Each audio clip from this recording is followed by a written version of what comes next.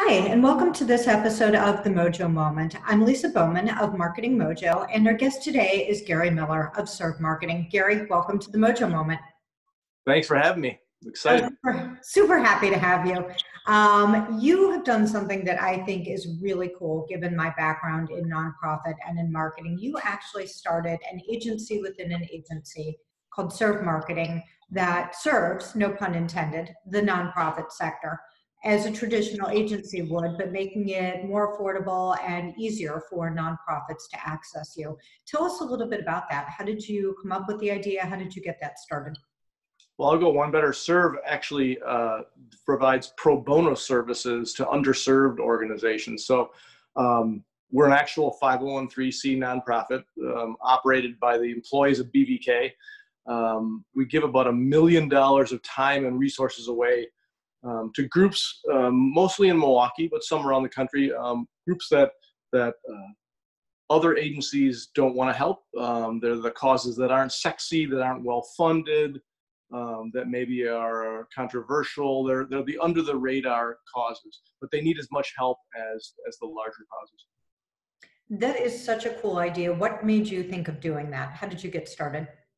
Well, I'd like to say it was my idea. It really wasn't my idea. I actually had an epiphany at church. I was listening to a sermon. It was in the summer, and the pastor was talking about the fact that everybody has a mission in life. All of us have a talent or a skill we were meant to share in the service of others. And about 5 or 6 minutes into that sermon, I quit hearing the sermon.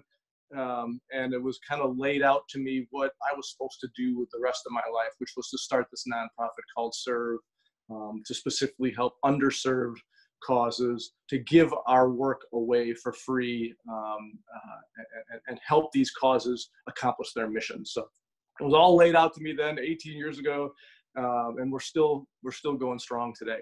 We've helped over 100 causes. Wow. And you weren't kidding when you said it was an epiphany. It happened in church during a sermon, right? It really was an epiphany. It really was. I believe that everybody has a mission in life and a purpose, a greater purpose, to use their talents to help people. And this is mine.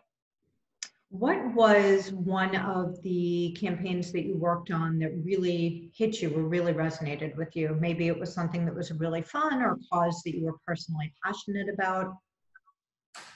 I've had so many incredible causes we've worked on. I think the teen pregnancy prevention campaign we did in Milwaukee is probably the biggest campaign. We've done it for 7 or 8 years. We've helped reduce teen pregnancy by 52% in the first 6 years. The campaign was honored by the White House. We kicked it off by actually doing a campaign called the Pregnant Boy Campaign. It got national attention. That's probably the campaign we're best known for, but it's had the biggest impact in the community, which is what I'm most proud of. And you use that campaign to actually flip the way that people perceive things, right? By showing pregnant boys as opposed to girls and really kind of changing the narrative or creating a narrative to get people to talk about it. Well, I believe that if you don't do work that's provocative, if you're a nonprofit and you're trying to change a behavior or advocate for healthy ones, the only way to get it to intention with so little funding is to do something bold and provocative. So Milwaukee had the second worst teen pregnancy rate in the country, but nobody cared about it. They were the second worst for 20 years. So we knew that we had to make people uncomfortable with their inaction. We had to make the cause impossible to ignore if we were going to rally a whole community to fight it. So the Pregnant Boy campaign did just that. That's very cool. Where along the way did you have your mojo moment where you said, oh, you know what, I can do what I do for a bigger purpose? Was it that moment in church where you had that mojo moment, or was there another time when you were working for a nonprofit, maybe doing a campaign, and it really resonated with you that you said, oh, this is it. This is why I'm doing what I'm doing?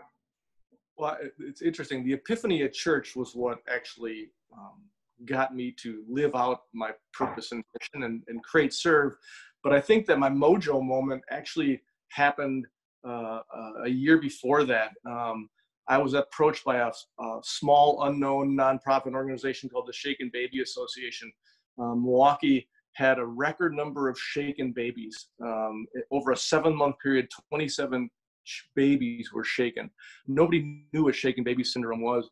They didn't know how to get the message out to stop it. So I did a simple radio spot, a 60-second radio spot that we launched during drive time on a Tuesday morning in Milwaukee. And when people changed the stations in their cars or at home, it was on every single radio station that they went to. It was called The Message You Couldn't Escape. It generated 6.5 hours of TV and radio coverage, specials over a month on shaken baby syndrome. The most amazing thing was, after 4 months, the head of a children's hospital called me and said, "You won't believe what happened. We haven't had a child shaken admitted to the hospital in the past 4 months.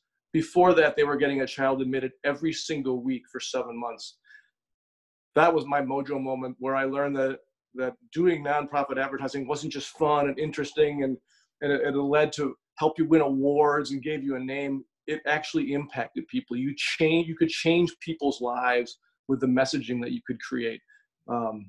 So that's really what started it for me.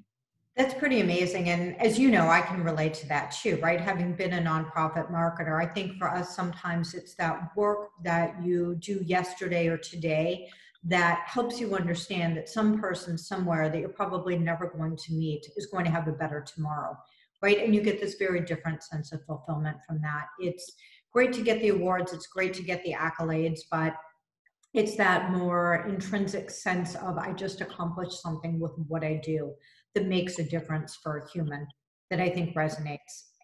It changes your whole life. I would tell you, a couple of years ago, I was in a grocery store. I did foster care awareness campaigns for years. And one of the campaigns, we had people stand on their heads that said, "Turn a life around." And we did flash mobs and we had PSAs that used the t-shirt. And I'm in the store and I see a woman with the t-shirt on.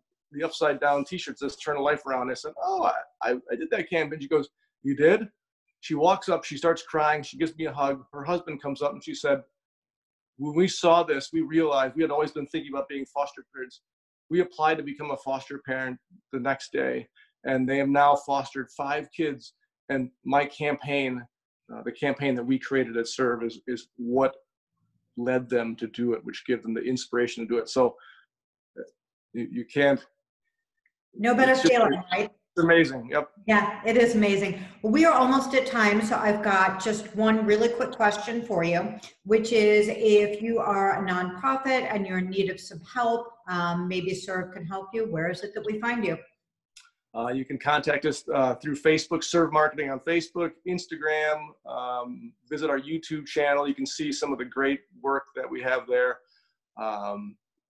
Give us a visit. We're pretty busy a lot of the time. We work, again, with a lot of causes. We do share our causes around the country. So if you see something we've done and you might want to use it in the city you're in, give us a call.